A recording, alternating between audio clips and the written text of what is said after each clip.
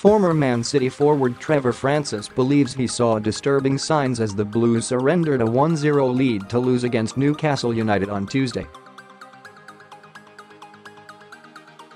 Francis also expects Liverpool to win their game in hand on City against Leicester on Wednesday night and go on to win the league.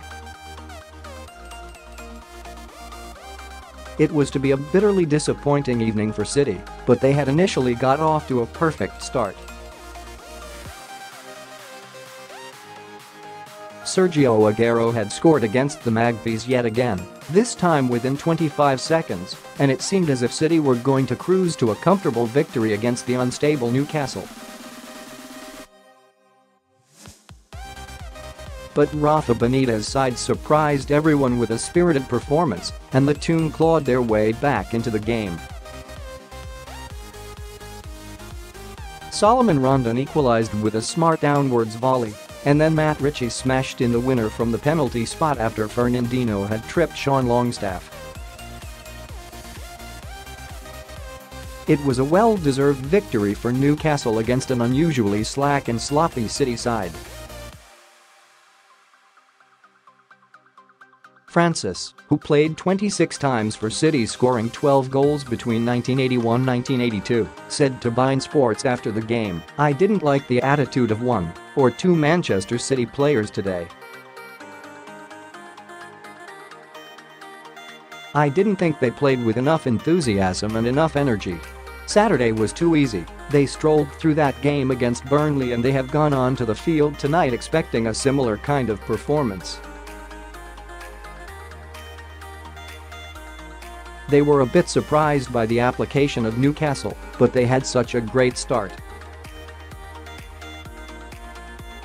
I mean, to go 1-0 up after 25 seconds and not capitalise on it. There were disturbing signs there tonight from Manchester City which I'm sure Liverpool would have looked at." The loss is City's fourth defeat of the season and hands Liverpool a golden opportunity to extend their lead at the top of the table to 7 points, and Francis expects Liverpool to now go on and clinch their first ever Premier League title.